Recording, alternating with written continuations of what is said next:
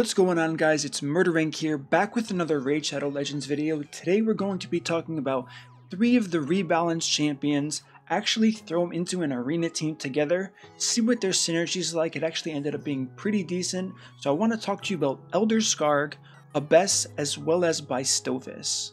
First champion we're going to talk about is Elder Skarg. I've used him already. His role is kind of going to stay the same.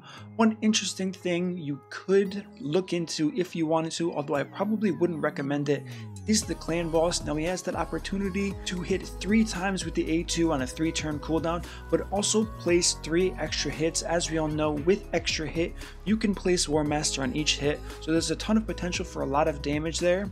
As far as the other debuffs, it doesn't really have good synergy. We get a decreased speed, which doesn't matter, increased defense, which is always nice, but you're probably going to have that anyways.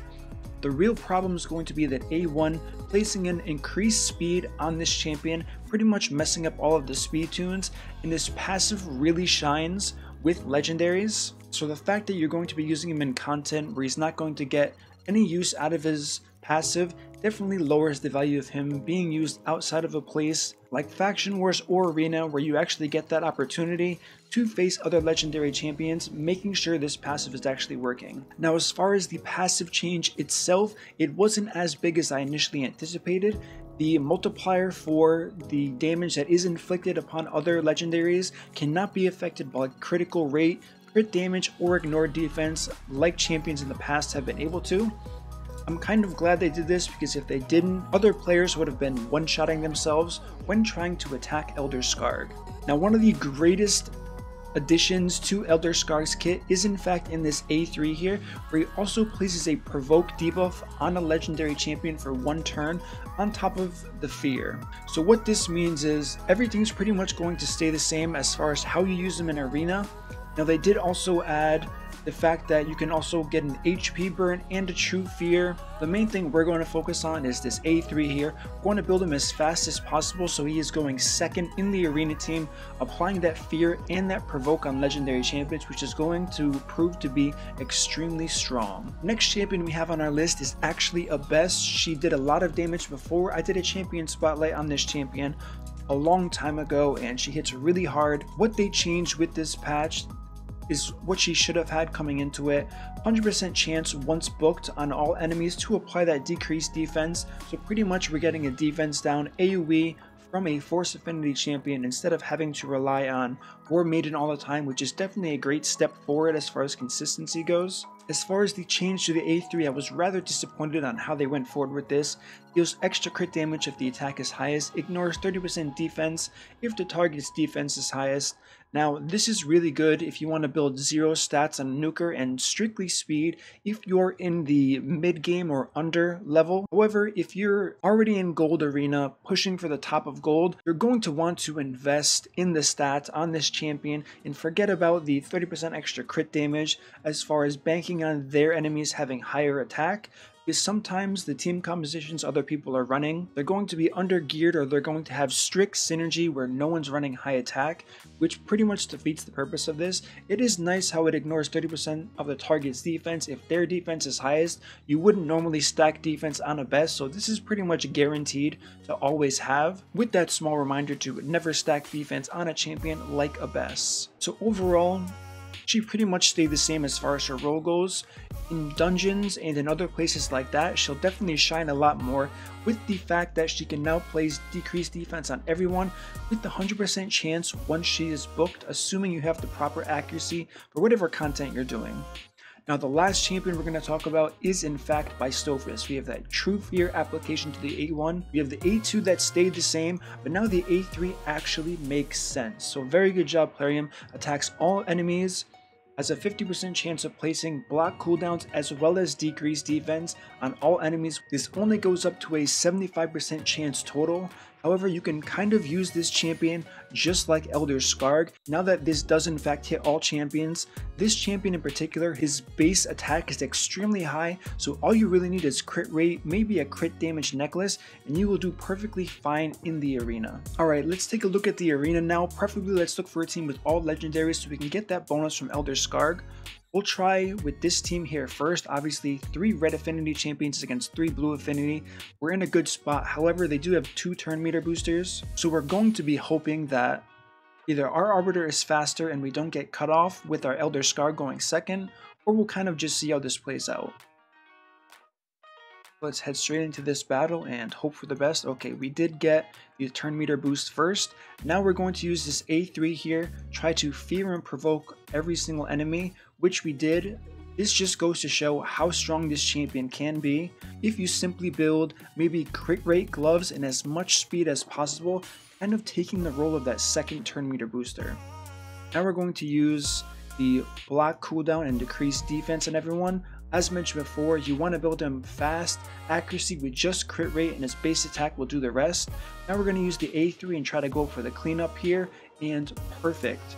As we can see, abbess hits hard as mentioned before. Abbess always hit this hard, so there wasn't a huge change to how hard she hits. Obviously, ignoring defense is going to help, but if you're one-shotting someone by doing 80,000 damage or 120,000 damage, it really doesn't matter since it's a one-shot either way. Now that we saw that first team, let's go against the second team and see if we can actually pull this off against a double turn meter booster, or how annoying this in fact is going to be. Okay, so we end up cutting them off with the Elder Skarg, which is why it's important to really speed tune your arena teams and make sure everything is perfect.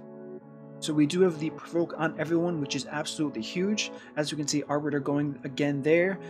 We had the fear pop on Sifi, which was huge. Now let's go for this block cooldown skills and decrease defense. Okay, so Rotos win. The nerfed Rotos, by the way, he almost just one-shot our Arbiter with 1 hit. Now let's use this A3 ability, see if we can kill everyone but Rotos. Throw this on auto. And once again, dealing less damage to legendaries. He almost one-shot Elder Skarg as well with that A2. So yes, Rotos was nerfed. I'll do a separate video on that. It's not as big of a deal as people are making it out to be, since he can still punish your team if you don't respect his passive and how much damage he still can do. Now let's even out the playing field a little bit. We're going against a team with red affinity champions and not simply blue affinity champions, so we're going to make it a little bit more difficult for ourselves. So let's see how this team actually can stand up against our 3 rebalanced champions here. So Elder Skarg once again going second, which is awesome to see. I cannot get over how strong the provoke addition to this skill was. While he was good before, this just kind of increased into that next level. As well, fear has a chance of not actually working against the champion, preventing them from getting his skill. There's no arguing what provoke can do, and we did get resisted there, which is unfortunate, but still, it's very strong nonetheless. Now we have abbess going next, and she's going to completely clean up that team. The only thing to worry about with Elder Skarg is his kit is only applied to legendaries, so this is kind of punishing, I don't want to say whales, but people who use full legendary teams. Now let's go against a epic variation of a blender, see how we can do. If they counterattack too many times, or if they go first, we could be in trouble. Okay, so we're going to get the fear on. We are going to get a counterattack. Thankfully, they didn't counterattack, which was very strong. So Duchess is going to, or Arbiter, excuse me, is going to get 1 turn. So let's see how this plays out. Are we going to get 1 shot, or is this going to work out for the better? And for some reason, it looks like Elder Skarg isn't using his A2 ability. Let me just confirm that really quick. We use the A1 here. Hopefully we don't kill her. Okay, we didn't. Yeah, for some reason, he wasn't using his A2 on auto. I know there have been some concerning AI changes already, and I know a few of them. I wasn't aware that he wasn't using his A2 on auto. So that could be a huge issue for Elder Skarg users if you do want to use him in the arena, because that's a very strong skill, especially against the Skull Crown. If you're fast enough to go second, have that fear stop the enemy team, Skull Crown places her on killable buff, you can actually use that A2 to steal the unkillable buff and kill that Skull Crown, reducing the risk of your team actually losing a battle like that. So now let's take a whirl at this in the Dragon 20 dungeon, do a quick damage test to kind of see where these legendaries are sitting damage wise with their arena gear, since it is utility based and I do want to see kind of what this AI has to offer. As we saw, we have the A3 used first, so he did end up using that A2 as far as Elder Scar goes, which is interesting. Maybe I just missed it the first time, I'm not too sure about that. We have that really strong decreased defense there. And I thought this surplus was actually removed from Draco. I'm not sure why he's still doing it. Maybe I just read the tooltip wrong. No. I guess he can't crit. That sounds correct. So overall, I mean, we have a lot of damage being done here. Granted, only abbess is really dealt for damage. The rest are built for speed and accuracy. So there is that kind of drawback to keep in mind if you are going to judge this for face value. And also we had Elder Skarg using that A3 against the dragon, which probably isn't the most beneficial thing to do. So the one small side to Elder Skarg so far would be the fact that he does that against bosses. Overall, it's not a huge deal, because we're still getting the damage from this champion. 31,000 A1, 52,000 A1. Let's see what our bystophus does. Okay, he's not going to get a turn, that's unfortunate. 70,000. So overall, for champions whose role is utility and damage instead of just damage, bystophus and Elder Skarg, if you have them, if you're progressing, they can actually be a huge help to your team. So I'm definitely happy with these changes. As mentioned, some of them are geared towards the mid-game and lower. As far as Elder Skarg goes, I would definitely say the change for him is definitely scaled more towards the endgame player base, since you can focus strictly on speed. However, with that in mind, Elder Skarg can also be a huge benefit to pretty much the entire player base if you do have this champion. The fact that it takes the burden off of you having to build accuracy is probably the biggest thing that could be in anyone's kit, especially early on when players are farming the spider for that accuracy banner. So the fact that you can just throw on any banner you want, get that fear, I would expect to see much more Elder Skargs get out of that vault and get into the arena and really start causing some problems, especially in 3v3. Maybe you've really been looking for that missing link in your 3v3 team, and honestly, Elder Skarg's probably that, based on how good his kit is and his multipliers, even if you don't get the opportunity to go first in an arena battle. Now that I went over that, let me show you how I actually geared these champions. We have an accuracy, speed, and cruel set in Elder Skarg, 4,100 defense, 275 speed, so as mentioned, lots of speed. I do have accuracy just because I was testing out that A2, seeing if it was worth it. Keep that crit rate there because that's going to be important, especially for doing just a little bit of damage, since fear is a very annoying buff. As far as mastery goes, I just went with damage masteries. This is probably going to be fine. If you want to go more on the tanky side, you can definitely run the defense and the support tree for this champion, since his main goal isn't going to be dealing damage. As far as abbess goes, this is really where the damage comes in. We have 5,700 attack. As mentioned before, it's pretty easy stacking attack on her with 1,500 base attack. So unless you're in the early stages of the game and you have abbess, I would not recommend going very low on attack just to get that extra 30% crit damage, because as we all know, you need a solid balance of attack and crit damage to actually do damage to your opponent. And if you're too low on one, it's not going to work out and do a lot of damage for you in the end. So as we can see here, 208 speed, 290 crit damage, no accuracy because we're not worried about defense down on a nuker like abbess. And as far as gear goes, we have 3 cruel sets. Mastery, she's also using crit damage.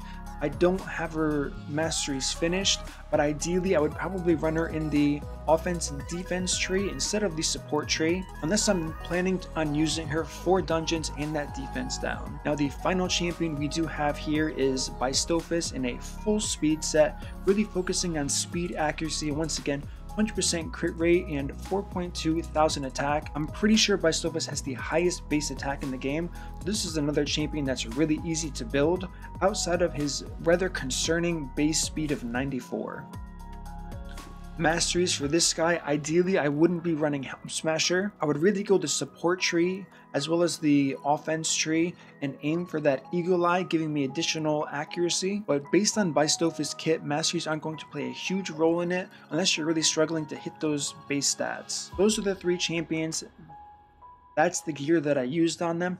Let me know what you guys think. Were these changes big enough for you to bring them out of your vault, start looking at them, consider them for the upcoming content of Void Tower, 3v3, definitely let me know. I do have some plans to review other champions, but I do want to get your guys' feedback on which champion specifically you would like. I really enjoyed keeping this to 3 champions, not only because I could use them in arena, but because I think 3 champions is definitely the best amount for one video instead of just making 3 different videos that are going to be way too long and boring about each champion.